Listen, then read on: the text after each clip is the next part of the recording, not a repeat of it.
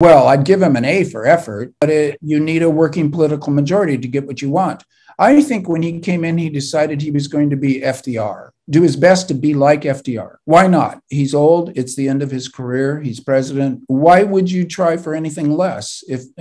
Why be a cautious moderate as he had been his whole career when he's at the end of his career and he's president? He went for it, but he can't do everything, and he had very slim majorities. And so it looked bad. It looked bad for quite a while as they patiently worked at it.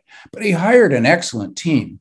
These are young, idealistic, super smart operatives in Washington, D.C., who were hired to important positions. Everybody I've met in the Biden administration has been pretty impressive, and they're all working on this.